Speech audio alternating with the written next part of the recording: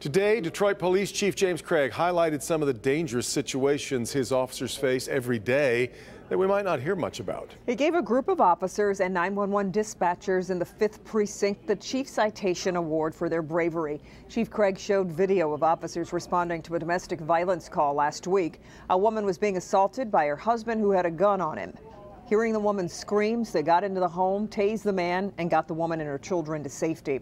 Officers knew what they were walking into because the 911 dispatcher kept the victim on the line. This is a big deal. This is not television. These are real-life heroes.